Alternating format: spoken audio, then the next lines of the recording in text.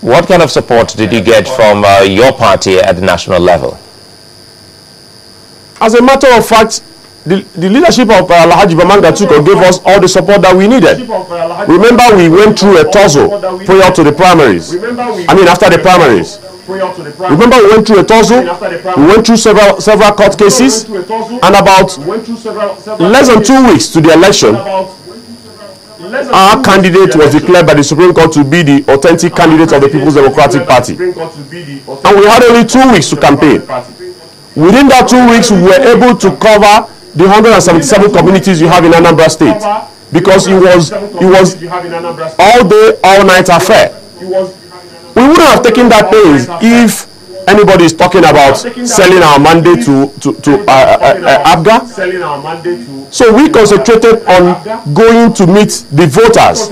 We canvassed for votes, and that accounts for the number of votes that we had on that day. Well, anyway, at least now, what would you want?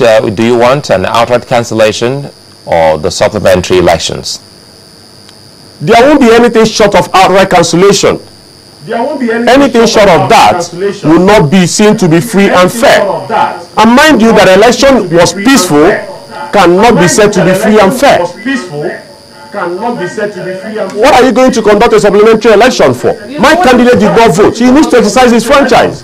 All the people in his community need to exercise their franchise. Well, I decided, just a moment here, Mr. Onyeka, I decided to ask this question since you say, well, the PDP at the national level as well as the PDP in Anambra State, they are on the same page.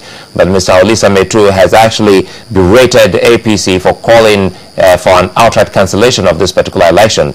The PDP at the national level would prefer to go with the supplementary elections, but you are calling for an outright cancellation. So what makes it,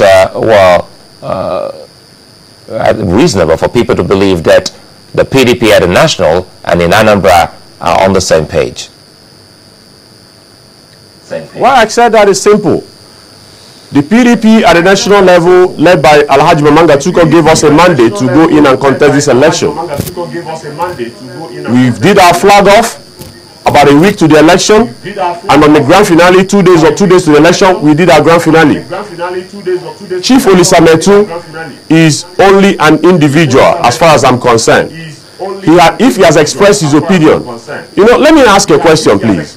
In an election where you have party agents at different hierarchy, at the state, at the local government, at the ward level, and even at the polling unit, 4,608 polling agents, 326 ward agents.